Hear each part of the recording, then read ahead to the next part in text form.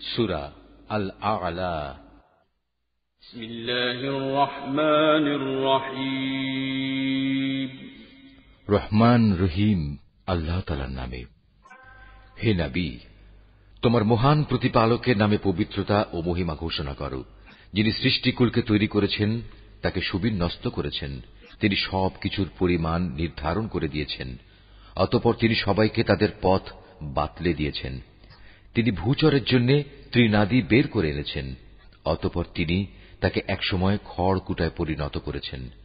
আমি যে ওহী পাঠাবো তা আমিই তোমাকে পড়িয়ে অন্তরে গেঁথে দেব, অতঃপর তুমি আর তা ভুলবে না। অবশ্য আল্লাহ তাআলা যদি চান তা ভিন্ন কথা। তিনি প্রকাশ্য বিষয়ে জানেন, জানেন গোপন বিষয়ও। আমি তোমার জন্য সহজ পদ্ধতিগুলোর সুযোগ করে দেব, কাজেই তুমি তাদের আল্লাহ তাআলার কথা স্মরণ করাতে থাকো, যদি স্মরণ করানো তাদের জন্য উপকারী হয়। যে ব্যক্তি আল্লাহ তাআলাকে ভয় করবে সে অবশ্যই এর থেকে উপদেশ গ্রহণ করবে, আর যে পাপী ব্যক্তি সে তা এড়িয়ে যাবে।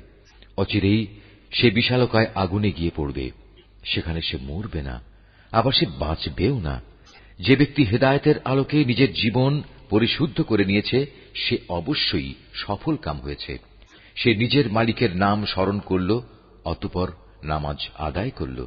কিন্তু তোমরা তো হামেশাই দুনিয়ার জীবনকে আখিরাতের উপর প্রাধান্য দিয়ে থাকো, অথচ আখিরাতের জীবনই হচ্ছে স্থায়ী ও উৎকৃষ্ট। নিশ্চয়ই এসব কথা আগের নবীদের কেতাবসমূহে মজুদ রয়েছে, উল্লেখ আছে তা ইব্রাহিম এবং মুসার কেতাবসমূহেও।